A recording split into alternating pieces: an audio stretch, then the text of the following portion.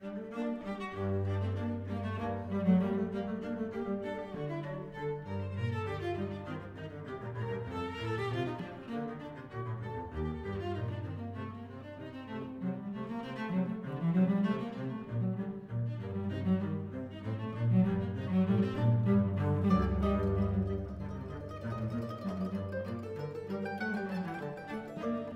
welcome to the gallery part of my book, Did Tiger Take the Rain? This book was published by Green Writers Press in 2016, and I'm deeply indebted to them for trusting me in getting this book out. They did a great job. I will explain when we get a little farther on where the book is going now. For time being, in the gallery, I have all the original illustrations from my book. All of these from the pages in the book are up on the wall in the gallery. And we'll walk through them, and I'll explain what is going on. So, this is my book, Did Tiger Take the Rain?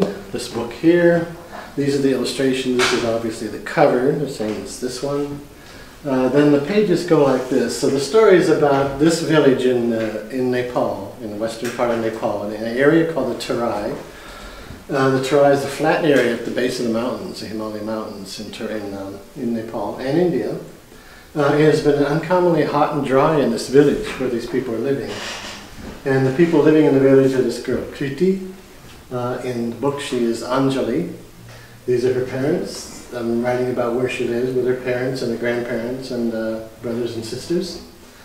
One day a tiger comes to the village, comes walking up to the village in the field, and everybody's afraid and they run into their houses. The next image shows the people in the village. These are Ranatadu people. This is the kind of dress that they wear. So I'm very true to the actual place itself. They are saying, look, it's so hot and dry here. The tiger came to the village. This must be a bad omen. There's a tiger that is angry about something. That's why it doesn't rain. The tiger took the rain. And the girls here, this is Anjali and Usha. Anjali and her friend Usha are saying, wonder why Tiger is angry. Maybe we can go to the forest and ask Tiger why she's angry. So the next image shows them entering the forest. The village on the other side of the river, they enter the forest. These brave little girls going into the forest, into the jungle. Here they are in the jungle. And they're saying, oh, this is the first time we've been in the jungle. It's so peaceful and quiet in here. It's so nice here in the jungle. The jackal, in this case, is a jackal involved in this one. Says to the girls, what are you doing here? Girl children, why did you come to the forest? We came to ask Tiger why she took the rain. So jackals they're talking about when they walk through the forest, that there used to be forest everywhere. The forest is disappearing because it's being cut. And they talk about how they depend on the forest, the animals of the forest live there, and even humans rely on the forest. So they're walking through the forest, and all of a sudden, the monkeys say, come with us. Tiger is approaching. You'll be safer with us up in the treetops. So the monkeys take the girls up into the trees, and they say something like, the girls say, we want to know why Tiger took the rain, what happened to the rain. The monkey says, I'll teach you about the rain. And so the monkey is saying, it takes a cloud to rain. And then they go on to say it takes a forest to create a cloud because water comes from the leaves in the trees in the forest, evaporates into the sky and becomes a cloud. In this image here, the girls are saying no forest, no rain, no cloud, no rain, no forest. So they're talking about the climate cycle. The monkey says, the girls say, what should we do? How can we help save the forest? So in the end they find that Tiger did not take the rain, the forests have been cut, therefore less rain because of less evaporation of water. So the monkey gives them some seeds and they climb down with the seeds back to the village. Just about ready to leave the forest, saying goodbye to the monkeys and the jackal, taking the leaves, the seeds over to this village where they grow seedlings, and they plant these seedlings. The seedlings grow into bigger trees, and in the end you see the forest, the new forest growing, and it's starting to rain. And the animals, the tiger and the jackal and the monkeys and the birds are all happily living ever after. And the girls have little umbrellas on the other side of the river there. Here comes the rain.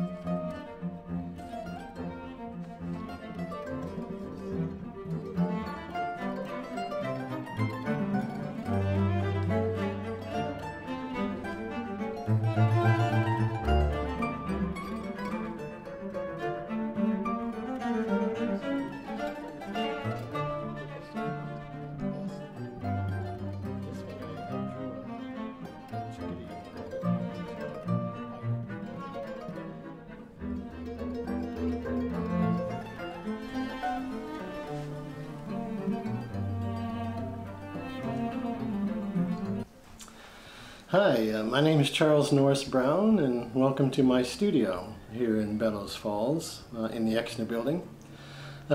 This is where I work. This is where I do all of my artwork now. I moved to Bellows Falls in 2016, and I love being here. I love the town. I love my studio. As you can see, I work with pen and ink and brushes here for watercolors and pencil. That's kind of my medium. My book on Did Tiger Take the Rain, I didn't finish here, but I've been working on the graphic novel, which you'll see, Thunder Basin. Most of the work for that, most of the illustrations for that have been done here in my studio, here in Bellows Falls. So I decided to add a little humor to the story, and being a great fan of Rudyard Kipling, The Jungle Book, I decided to take some of the characters from The Jungle Book. These are the three characters, Mowgli and Baloo and Bagheera from the Jungle Book. And they're reading my book, Did Tiger Take the Rain? And so they're basically saying, oh, we know about tigers. We're not that happy about the history of tigers in our village. Let's find out what this guy does know about Did Tiger Take the Rain? Did he find an answer to that?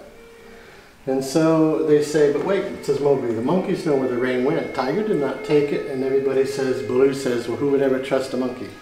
So Mowgli says, let me call Charles and ask him what's going on. Charles answers the phone. Hello. Mowgli says, can you explain this cloud thing to us? Asks Mowgli. Well, it has to do with what scientists call transpiration.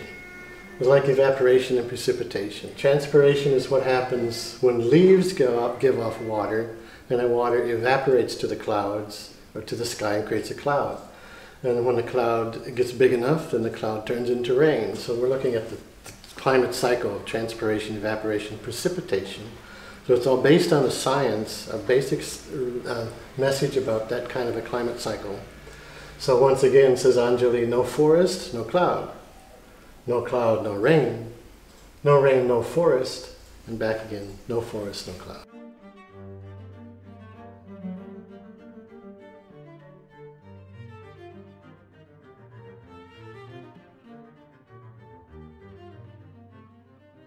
Well, I'm originally from northern Pennsylvania. I was raised in the woods of the hills around Warren, Pennsylvania. I went off to Penn State in the 60s. This is a long time ago, all this happened. And eventually ended up in Sweden, where I got a PhD in anthropology and sociology. And the work that I did there in Sweden for my anthropology was done in India, or at least South Asia. India and Nepal, and got that in 1984.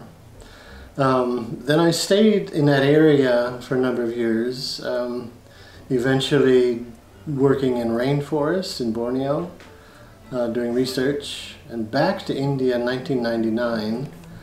1999, having been an artist my whole life, I was a high school artist, kind of the, what do they call, the valedictorian artist, what do they call that? In high school, so I kept up my art. I was in art and architecture at Penn State in the 60s as well. So I kept up my art. I went to India in 1999 as part of a project they were starting on tiger conservation, saving the tigers, in Corbett Reserve in northeast of Delhi. And there I had my watercolors with me, and I was trying to study the skin tones of the local people because I want to do some portraits of them.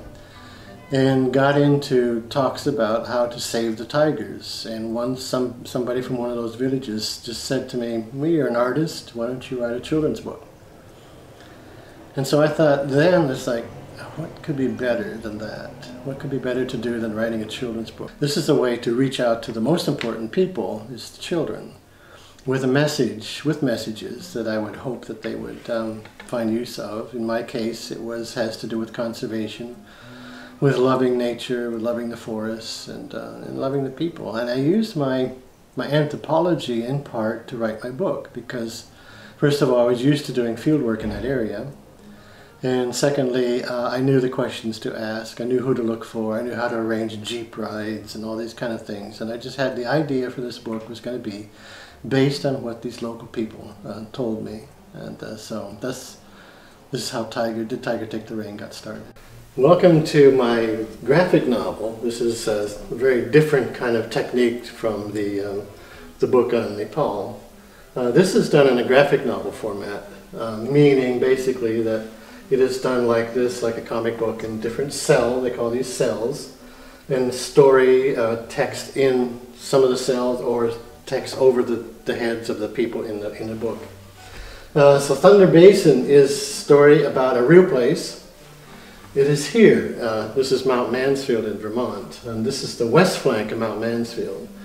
And in just under the chin of Mount Mansfield is this little basin that's called Thunder Basin. And I started going there in 2009, mainly because I just wanted to be somewhere on the mountain where there weren't a lot of people, and this was a good area to go because it's kind of inaccessible. So I started going there then, and started taking down notes and doing watercolors and drawings and thinking about a story. So over the years I came up with a story. The story is about this girl, we'll call her S. She's always on the cell phone. She takes selfies. She goes out with her parents in the neighborhood. They live in the city. They go out with her parents in the neighborhood, always on the cell phone. Eating, drinking, not going to bed necessarily, but always the cell phone is near her. And I think a lot of people can relate to that. So my story is about what happens when Sarah is enticed to go to this area in Vermont with her father, who has to go there to do some work on his computer, and what happens to her in kind of graduating from the cell phone to discovering that the forest is a great place to be. So S and her father, I say Sarah because the original model for this was a girl named Sarah. So her father says, we're going up to Vermont. Sarah is like, or S is like, oh no, I hope there's cell phone reception there because I can't imagine being in the woods without having my cell phone. So the story centers around several characters, not just Sarah. It centers also around a coyote. And the role of the coyote in this book is what the Native Americans call trickster. And I was inspired to write a book about the role trickster plays through a native Canadian friend of mine. When I asked him, what would if a child were to sit next to the coyote, the trickster, what would the trickster say to her? And he said that the trickster would say, this is your world, let me show you another one. And so my story is, trickster will show us what happens from her world and going into the other world of the forest. So here they are, they're driving up the road, she's on her cell phone in the car, she's not happy with all these trees out there. Here's headlights in the forest, there's a coyote silhouette. They come down this little road and the coyote runs across the road, the headlights on his face and his eyes. John runs off the road and Sarah says, oh, what was that? That story then goes on, and we're skipping pages here. So this next part of this shows S in the woods not being happy with anything. You know, briars are in the way, a little bird flying around her all the time. Trickster's watching. And Trickster's role in here is that he can transform himself into many different animals. So he transforms himself into a chickadee, and then he's constantly flying around S. And she says, you know, this kind of thing, it just kind of bothers me. But anyway, it has an ulterior motive is that this is Trickster at work. What happens, so after she loses her cell phone, there's a series of parts in this book that have to do with what I call dream sequences. So after losing her cell phone, she goes through a period of 3 or 4 days of just being totally freaking out over the fact that she lost her cell phone. Father is not going to get her a new one. She's kind of forced to just be there and put up with the fact she does not have a cell phone. Things happen in her dreams that is the role of Coyote once again, as trickster comes into her dreams and induces her to step outside and see what you can find. So in this sequence here, these cells show S walking out of her cabin to the porch, sunshine, and she's on the porch, and here we have Trickster again, transforming himself into a chipmunk. The chipmunk comes up to S on the porch, and she says, "Oh, what is that? Little animal over there." She's quite excited to see the little chipmunk. The first time she smiles in a long time. "What is that little animal?" The little animal's playing hide and go seek with her. And she steps off the porch and goes looking for the chipmunk and comes to the edge of the woods, and the chipmunk had run off. So over time, S starts to follow the chipmunk into the woods, deeper and deeper into the woods. And start up here, this is her, deeper into the woods. Here's a little chipmunk running along, and she's playing hide and go seek with a chipmunk. Suddenly there's a deer running, and she's all excited about that deer. What happens is that she discovers Thunder Basin itself, and this image shows that she is in awe of seeing the mountainside and Thunder Basin. And at that time, the deer, the chipmunk, and the coyote kind of evolve into ravens. So the raven is taking over the role of guiding her into the basin itself eventually. Part of that process of being invited into the basin includes a series of dreams once again. This little watercolor up here will be part of the book. It's one of the few that I have here that's not ink necessarily. This is Evening Star, the star up there in the window, and she's ready to go to bed, and I think the next day is the day that she's going to go out and discover the basin itself. So she sees the basin, but she goes through a series of dreams to get her into the basin. She goes through a portal, what I call a portal. It becomes a magical world inside the Thunder Basin. For example, this image here shows what happens when she's beginning to be comfortable about being in the woods and listening to the birds and things. They're no longer irritating her, but she loves the sound of the birds singing. So just before the last day, this little watercolor shows what I call the Evening Star. There's a little star up in the window where she's getting ready to go to bed for the last night before she enters the basin. And there'll be another dream, and then she'll enter the basin the next day.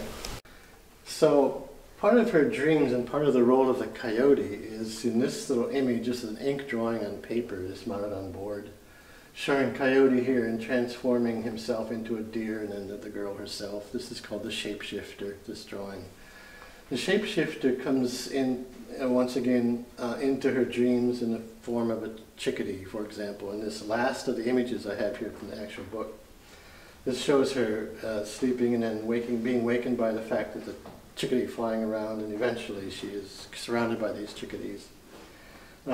Here I have the theme of my show, which is called Listen to the Wind.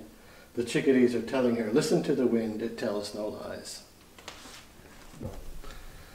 My story is about a child in the forest, and I want to be able to finish my graphic novel, both using the original kind of ink drawings, but I'd like to take it a step further in not only in the direction of digital work on the graphic novel itself, but also being able to reach out to other people on what is called a Creative Commons license, and to try to get other people involved in the actual execution and writing of the book itself.